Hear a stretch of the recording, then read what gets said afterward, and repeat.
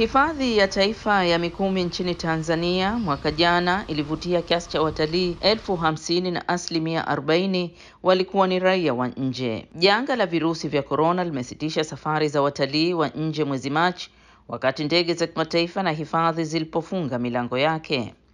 Hifadhi inashuhudia kurejea polepole kwa wageni baada ya serikali mwezi Mei kuruhusu ndege za kimataifa kurejesha safari zake na wageni kutembelea mbuga, lakini wengi wao ni wenyeji wa ndani. We came to Mikumi to come and refresh from the quarantine. Tumekuja Mikumi kutalii na kufurahi baada ya kipindi cha karantini kutokana na virusi vya korona. Tumekuja na marafiki zangu waendesha pikipiki. Rais John Magufuli mwezi Mei alitangaza kuwa Tanzania imefanikiwa kuvishinda virusi vya korona, dai ambalo wataalamu wa afya na majirani zake wana mashaka na hilo.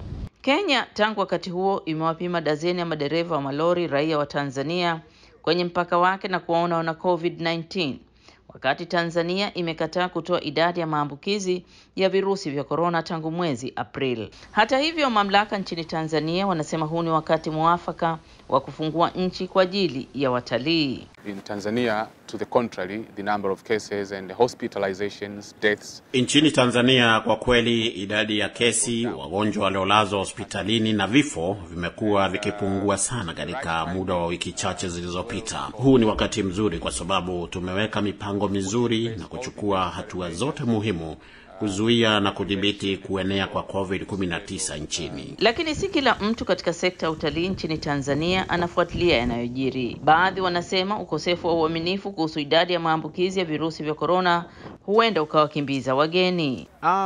Wasiwasi upo kwa sababu wateja tunawategemea ni hao kutoka nje. Hivyo wasiwasi tunao ukizingatia utalii wetu wa ndani bado haujawa mkubwa kiasi vile kuweza kutunufaisha sisi ambao tunafanya kwenye hii biashara ya utalii. Biashara ya utalii nchini Tanzania ni zaidi ya 17% ya pato la ndani la jumla. Wakati ikifungua nchi kwa ajili ya utalii, huenda pia ikapunguza uharibifu wa kiuchumi. Jinsi Tanzania inavyokabiliana na janga, huenda kukawa na athari za muda mrefu zaidi. Khadija, VOA, Washington.